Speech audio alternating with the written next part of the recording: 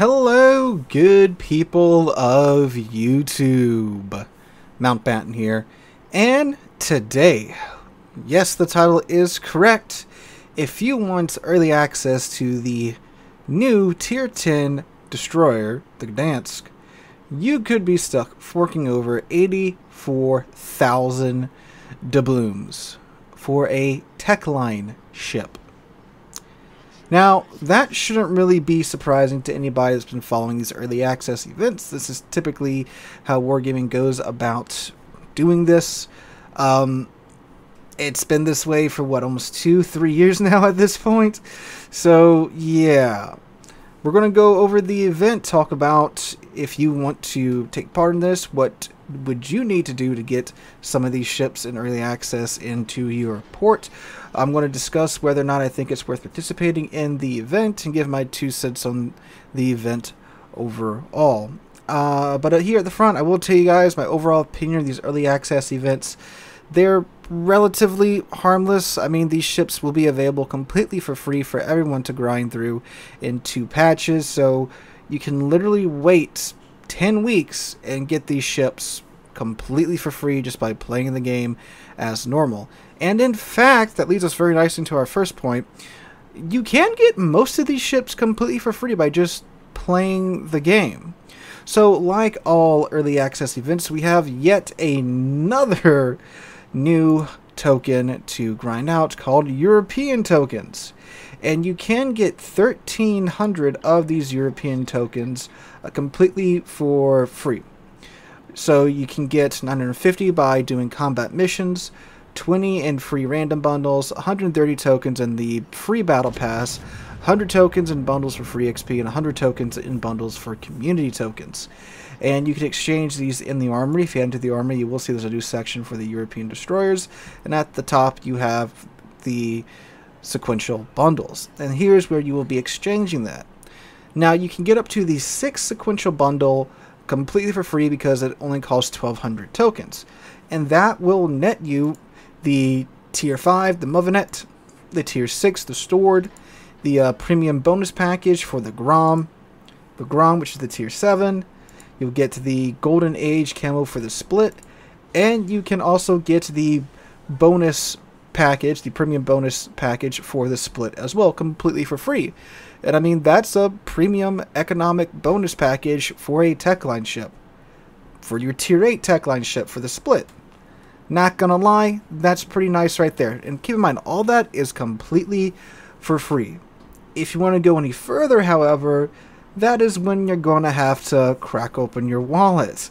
Now, the other way you get these European tokens is in everyone's favorite feature of these early access events, the random bundles, the good old slot machine. So again, if you head over to the European Destroyers event, at the top, very top, you will see the the random bundles. And unlike a previous couple of events where they kind of knocked down the price of these bundles, we are back to 1,000 doubloons per bundle. And there's 64 of these suckers. Now, in these random bundles, you can get the tier 9, which is the Castellonis, and then there's a bunch of other rewards like, of course, European tokens, the bonus package for the Gdansk, which is the tier 10, and then the bonus package for the Castellonis as well, because again, even though you get the ship, it's not a premium ship, it's a Techline ship. And you can get a couple of other bundles that come with various rewards like green boosters, credits, and of course more of the European tokens. So Sealord obviously wants to get enough tokens to get to the end of the sequential bundles. That's it, right? Well, no. So 64 of these bundles. Let's say you get lucky and you do get like the big token packages back to back to back. You go back to the European Destroyer sequential bundles and you complete that. You get to the 9th bundle, which is the Gdansk. Well, not only do you have to pay 2,500 European tokens to get the Gdansk, you then have to fork over 20,000 doubloons for the Gdansk. This is a Techline ship. This is a Techline ship that's going to be free in 2 patches for everyone to grind. Don't need European tokens at that point. So, yeah. Now, with that, of course, you have to get to the 7th and 8th bundles, which is the Katsonis' permanent camouflage for the event, and then the Gdansk's permanent camouflage for the event as well, and then finally the Gdansk.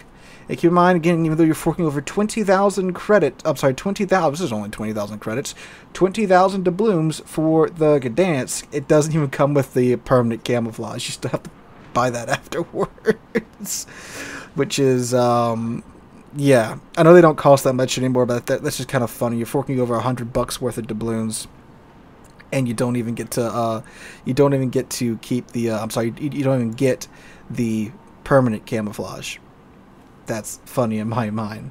So again, like I said, it is all early access. It's all completely optional. I just think that it's hilarious, the prices that they are putting on this event. I mean, hey, look, if you have disposable income and, you know, you understand that you're getting into a lot of gambling here and you're paying for a Techline ship and you're fine with that, thank you for keeping the servers running.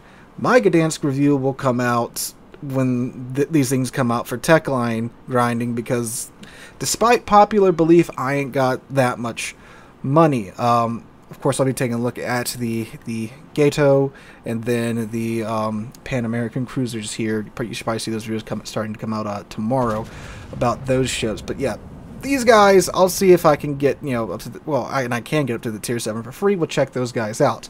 But speaking about these guys, the timing of this event does kind of have some consequences. So, as I'm sure most of you more involved players know, Clan Battles is coming up here pretty soon.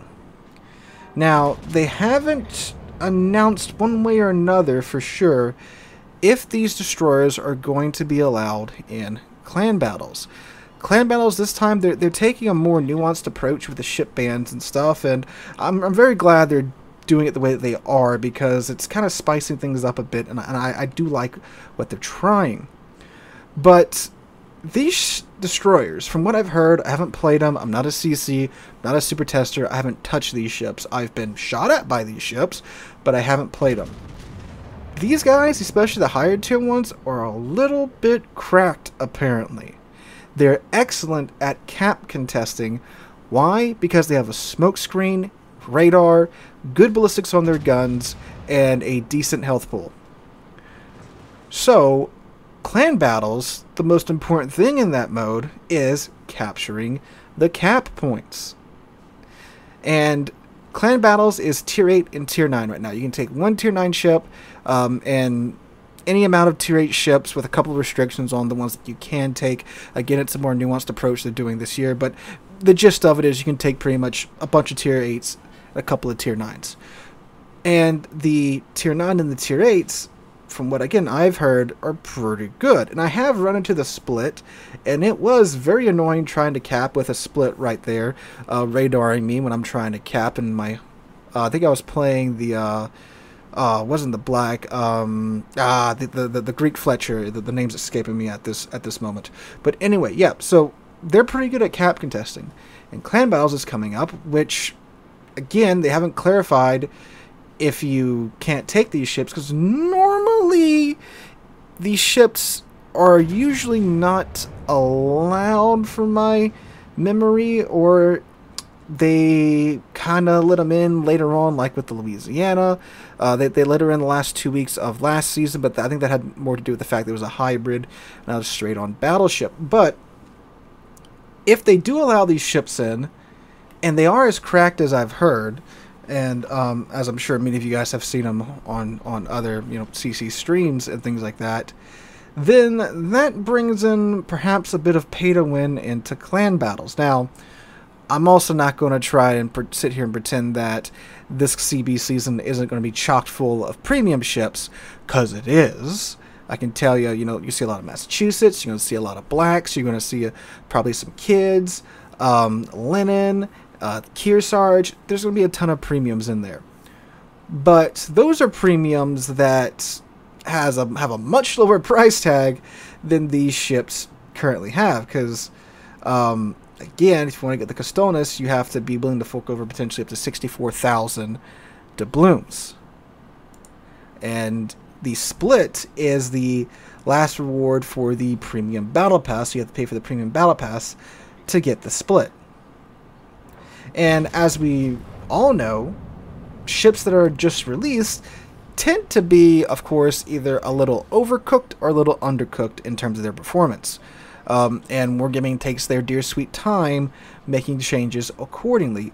And that was kind of the whole gist of early access events beforehand. It was that, hey, look, these ships aren't quite ready yet, but if you want to pay, you can get early access to them.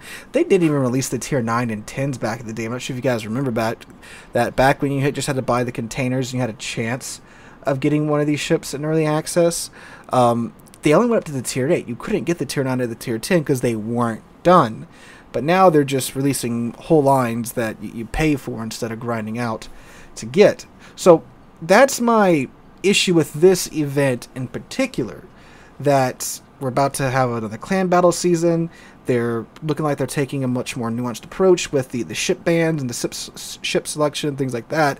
And I would hate for it to be overcasted by the fact that you can buy these early access premium pan-Euro DDs that look like they might be a little cracked right now, especially with cap contesting, which again is what CBs is all about. And when you have a destroyer with radar, smoke, good gun ballistics and such, yeah, that's probably going to be a destroyer that's going to be brought a bit if they're allowed. Again, they haven't said one way or another if these ships are for sure allowed or not into clan battles, but that's where I'm at with this event.